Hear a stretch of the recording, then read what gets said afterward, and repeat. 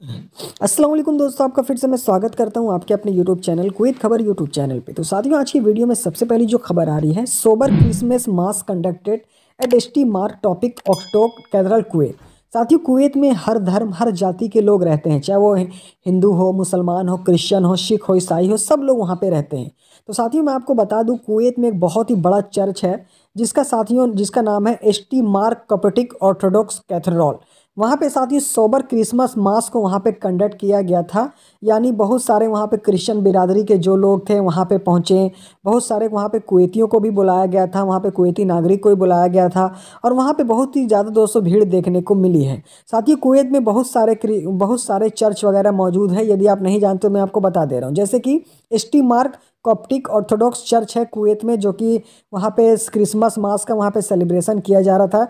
जैसे कि दोस्तों Bishop of Coptic Orthodox cathedral भी है, जो कि एसटी मार्क फादर बिजोल अनबा बिसोई है। तो साथ ही इस तरह से कुवैत में बहुत सारे वहाँ पे चर्च वगैरह हैं जहाँ पे ये प्रोग्राम किया गया।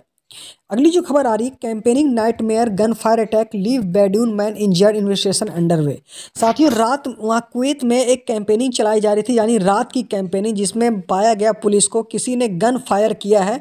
गन फायर किया यानी दोस्तों बंदूक से गोली चलाई है, जिसके बाद दोस्तों एक वहाँ पे बेडून जो है वो इंजर्ड हो गया। साथियों, फिलहाल अभी पुलिस जो है इसकी इन्वेस्टिगेशन काफ़ी तेज़ी से जारी है। साथ ही मैं आपको बता दूँ, एम्प्लॉय को एक्सीडेंट डिपार्टमेंट जारा हॉस्पिटल में वहाँ पे एडमिट कराया गया जल्दीबाजी में। फिलहाल अभी वहाँ पे इसकी जाँच वहाँ पे इलाज वगैरह अभी चल रहा है। साथ ही उसको एक बुलेट लगी है, जिसके बाद उस बुलेट को सर्जरी करके निकाल दिया गया है।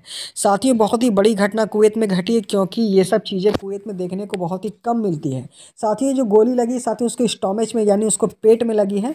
फिलहाल गोली को निकाल दिया गया, फिलहाल वो ठीक है। पर उसकी पुलिस जो है वो फिलहाल अभी छानबीन कर रही है कि कौन इसमें शामिल था, कौन इसमें है। अगली खबर दोस्तों हमारी साथ ही अथॉरिटी की तरफ से आ रही है। Authority probe death of Syrian man and Saudi women in सलमिया hotel tragedy. साथियों, कुवैत में बहुत ही बड़ी दुर्घटना घटी है, बहुत ही बड़ा कांड हुआ है।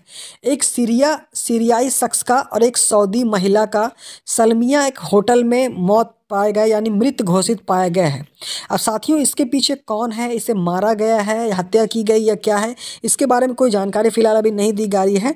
पर criminal evidence general department crime scene के तो वहाँ पे पहुँची है, और छानबीन वगैरह दोस्तों लगातार वहाँ पे जारी है।